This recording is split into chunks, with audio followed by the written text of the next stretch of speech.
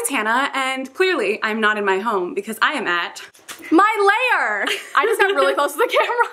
I'm at Sasha's house for a week. We're hanging out after BEA and BookCon, and it's gonna be a really, really fun time. I'm kidnapping her. Yeah, she is. I'm moving to Boston, sorry. But yeah, so we're just like filming our book hauls because we have the time, so. Might as well do something productive with it. Yes. So go check hers out, and I'm gonna do my BookExpo and BookCon haul now. Yeah. So BookExpo and BookCon are officially over, and I am extremely sad because it was such a fun time. I had an amazing time this year. Last year was great, but this year was even better because I got to spend some more time with my wonderful friends, and now clearly I'm at Sasha's house and we're hanging out, and I really needed like this like vacation, just like time away from life and all of the other things I have to think about, to just be with friends and get some books and enjoy my time, and it's definitely been that for me. But yeah, so I actually got a ton of books at BookExpo this year. I was not expecting to get this many. I had planned to get like 7. There were only 7 that I really wanted, but as BookExpo goes, you kind of just end up with books and you don't really mean to, it just happens and then they come home with you. I even had more than this actually, but then I had to like give some away because I just couldn't fit them all in my suitcase. And yeah, I didn't want to take more than I needed, and I didn't need this many either, but I'm kind of attached to all of these. And because I have so many books to get through, I'm not going to spend too much time describing what each one is about, but without any further ado, let's just get into them. Oh, I also wanted to mention that I do have a BookExpo and BookCon haul that is going to go up. I'm not sure if it's going to be up before or after this video. If it is up already, I'll leave it linked on the screen as well as down below so you can go and check it out. But I did vlog my entire experience and it was so much fun, so if you want to go check those out, you definitely can. But anyway, on to the books. The very first book that I got at BookExpo was Bridge of Clay by Markus Zusak. This is Markus Zusak's new book. This was one that I didn't know was going to be there, and we kind of happened upon it. We just ran in line and we ended up getting a copy, and I'm so happy that I did. I love The Book Thief. It's one of my all-time favorite books. I haven't read it in so long, so I'm so excited to try out his new one. The next book I have here is one that I actually just got in like a swag bag from one of the parties that we went to, and that is Boneless Mercies by April Genevieve Tuchulk. This is one that is apparently a gender-bent retelling of Beowulf, and that sounds so exciting to me. I read Beowulf during my first semester of college. We didn't read the whole thing, just like excerpts of it, but I really did enjoy the way that we discussed it, so I'm really excited to try this book out and see how it goes. The next book I have here is actually not an ARC. This is a finished copy, I believe, and this was another one that we kind of happened upon. That was kind of like a theme of BookExpo this year. We just happened upon things and it ended up working out. And this is actually a comic by Brandon Sanderson, and it is White Sand. This one is actually signed too because we happened upon a signing of his, so it's signed for Hannah, Brandon Sanderson, which is really, really exciting. So I'm excited to try this out because I've been getting way more into comics and graphic novels, so I can't wait to see if I like this one too. The next book that I have here is called Sadie by Courtney Summers. This is one that I've heard is actually a YA thriller, and I'm so excited about that. My friend Christina Marie, who's also a booktuber here, she actually handed this to me because she didn't want it, and I'd heard good things about it, and like I said, it's a YA thriller, and one that I've heard is actually really, really good. So I've been getting more into thrillers also recently because I read Truly Devious by Maureen Johnson, loved that book, and I've been wanting to try more and more thrillers and eventually get into more adult thrillers as well. So I think this will be another nice one to try out, so hopefully I really enjoy it. The next book that I got at BookExpo is one that I'm so happy to have gotten. I wasn't expecting to get this, even though I really did want it, and that's because the line for it was like 3 hours long, but we actually ended up coming into the line like an hour, like after we just needed to wait for an hour, and we were almost at the very end of the line because they only had 75 copies that they were doing a signing for, and I think I was number 68. So yeah, we really lucked out, but that is Tahir Mafi's new book, A Very Large Expansive Sea. This one is one that, like I said, I cannot wait to read. I've heard nothing but good things about it. All I know is that it follows a Muslim character post 9/11, and it's about how she is treated and how people perceive her after that. And again, like I've said, it's been blurbed by so many incredible authors who've said fantastic things about it, so I can't wait to see what I think too. The next book I have here is one that I'm so incredibly excited to have because I did not think that I was going to get it, nor did I know if it was going to be there or not, but it was there, and I actually got it in another one of those swag bags that they gave us by chance, and actually it was in someone else's swag bag and they traded with me because they're wonderful. And the book is Check Please, and it is actually a like graphic novel, and it's one that I've actually been reading for a very long time. If you didn't know, Check Please was like a web comic for a very long time, and recently they decided to like publish it in like the actual book format, and it's one of my friend's like favorite webcomics ever. She introduced me to it. It's basically about these gay ice hockey players. That's all you need to know. It's so cute, it's so fun and happy, but has its sad moments, and it's just amazing. So yeah, I'm so happy they're actually releasing it in the book now, and I can't wait to just reread this because I think I've already read like up until the very end of this one because they're gonna do multiple volumes. But yeah, I've read it before, I adore it, highly recommend you get your hands on this once it comes out. The next book I have here is probably my most anticipated thing that I wanted to get at Book Expo, and I was so happy when I got it, and that is none other than The City of Ghosts by Victoria Schwab. As you all know, Victoria Schwab is like my favorite author ever, one of them at least. I love everything that she writes. I will read anything that she writes, and this is her newest middle grade. It's basically about this girl who has a best friend who is a ghost, and she also has like a ghost cat, I think, and it takes place in Scotland, in Edinburgh, and like, what more could I want? It just sounds so fantastic. I've already started reading this one. I'm like 5 chapters in, but I love it so far already, and I know I'm gonna love it in its entirety, so yeah, I can't wait to finish this because I know it's just gonna be so perfect for me. The next book that I have here is another one that I was highly anticipating, definitely up there, like probably in my top 2 of ones I wanted the most. And we got this at an event that we went to, so I didn't even have to wait in the lines for it, which was amazing. And that book is Muse of Nightmares by Laini Taylor, the sequel to Strange the Dreamer, one of my favorite books of all time. And I can't wait to read this. Like I said, we got this at one of the events, at the novel event, and Laini Taylor was there, and she like gave a whole talk, and then she signed and personalized everyone's arcs. So you know that I like died inside when that happened. So yeah, I got to meet her and chat with her for a bit, tell her how much her book has meant to me and how much I've loved it. So that was incredibly wonderful. It was such a special experience.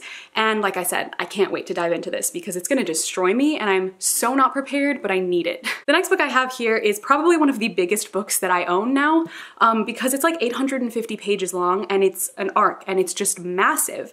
And that is Priory of the, what is the title? The Priory of the Orange Tree by Samantha Shannon, the author of The Bone Season. I actually recently unhauled The Bone Season and The Mime Order, not because I didn't like them, I haven't read them, I just don't feel like I have the time to get to them, and I have too many books on my shelf and not enough space.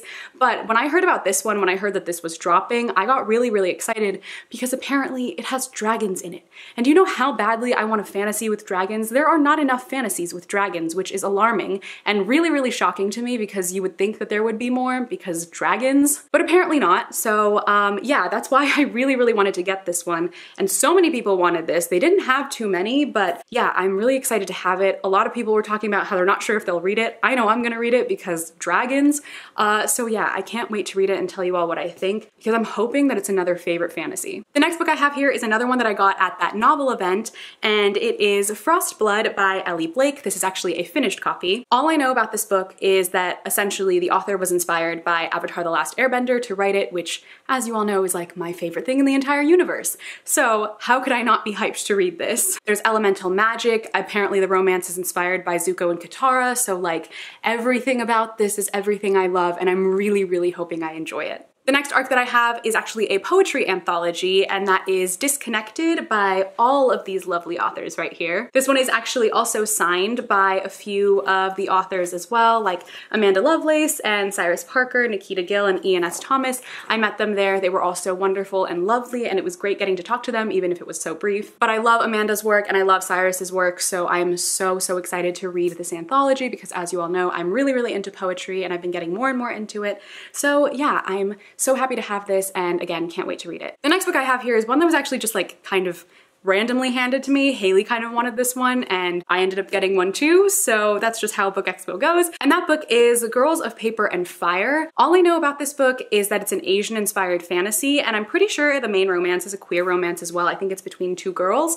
But yeah, I've just heard that it's really interesting and a lot of people are really anticipating it. So again, this was not one that I was expecting to get, but I'm very excited to have something new to try out, something I haven't really heard much about. And if it has a queer main romance, that's also fantastic because we don't get to see that much rep of that in fantasy books, so I'm excited to see how it goes. The next book that I have here is another one that I was also highly anticipating, and that is Blanca and Roja by Anna Marie McLemore. This is one of my favorite authors. She writes so much wonderful magical realism, and I'm hoping that this is no exception. This one, all I know about it is that it is a Snow White retelling, but between like 2 girls, which sounds great, so I can't wait. I don't read too many retellings, but I do enjoy them from time to time, and I feel like mixed with Anna Marie McLemore Simply Moore's wonderful writing, this will be a fantastic story. So yeah, I've heard really good things. This one's already had some reviews out as well, so I'm hoping that I really enjoy it too. The next book I have here is one that I actually have like a really fun story because I wasn't expecting to get this one because it was like one that a lot of people really wanted and you had to wait in line to get like a wristband and everything, and I did not want to be there super early to wait in line for 3 hours.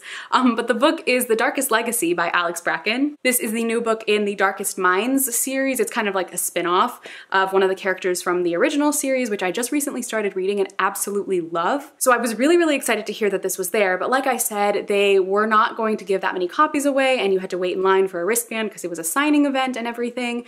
But I was just like walking around and we had met this girl who watched our videos. Her name was Valentina, I believe, and she was just talking to us. We took some pictures, we chatted for a bit, and then later on we were walking around, we saw her again, and then she came up to me and she was like, Hannah, do you want my wristband for the Darkest Legacy signing? Because I can't go and I don't want this to go to waste. So she literally tore her wristband off her wrist and just gave it to me so I could get into the signing because she's the sweetest human alive and it was so kind. So thank you so much, Valentina, for doing that. You were wonderful and it meant a lot to me, and I'm so happy to have this and have it signed. I got to meet Alex and she was the sweetest, and yeah, overall it was just a wonderful experience getting this book, and I like the memories I have attached to it now. The next book I have here is another one that I was not expecting to get. I also didn't know it was going to be there, and that is Dry by Neil Shusterman and Jared Shusterman, his son. They apparently co-wrote this book together, which is so amazing, and they were actually there signing too, but I didn't get one of the signed copies.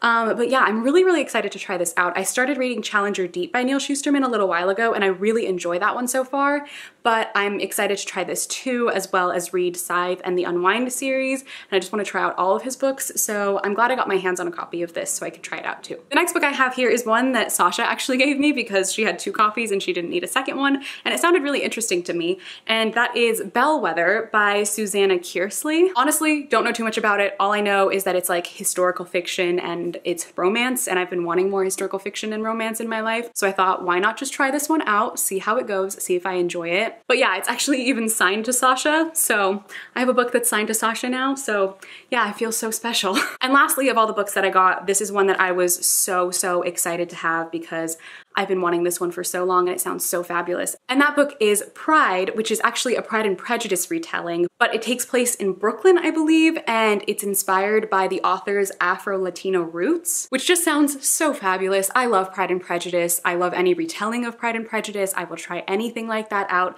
And we waited in line for a long time for this one, but I don't regret it because I'm so happy to have it because I cannot wait to read it. Does this like keep moving down? I'm very confused. There was no way because it was like cutting off my eyebrows. Yeah, and I was like, what is happening? Okay, I'm sorry if the camera shifted. I think the tripod was moving, but hopefully like this all works out now. I only have 2 more things to show you all. The last 2 things I have are just 2 samplers. The first one is King of Scars by Leigh Bardugo. It's just a small sampler, but it has a really pretty shiny gold cover. I would give anything for an ARC. I'm dying for one, but I just know that like I'm still excited to read this. I'll take whatever we get. And lastly, the very last thing I got is another sampler, and that is a sampler of Queen of Air and Darkness by Cassandra Clare. And this is so short. Like this sampler is tiny. It's like how many pages? Like 15?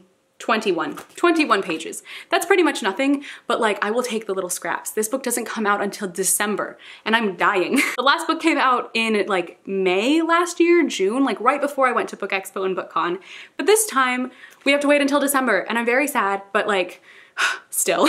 So yeah, I'm still happy to have this. I still can't wait to read it. It's gonna kill me having to wait until December for it, but you know, I'm just gonna suffer. Just gonna suffer. All right guys, so that is it for my Book Expo and BookCon haul. Pretty much just a Book Expo haul. I didn't get anything during BookCon. But I hope you all enjoyed watching this video. Let me know in the comments down below if you went to Book Expo or BookCon this year. Did you get any books? Did you get any of the same books that I did? Which one are you most anticipating? And if you didn't go, out of all the ones that I have here, which ones do you think I should read first and review for you all? Because you all like it when I review books and I never review books because I'm really bad at that. If you'd like to follow me on any of my social media, all of my links are in the description box as always, but thank you all so much for watching this video. I hope you enjoyed, and I will see you in my next video at my own house, probably. But I'll see you all later. Bye!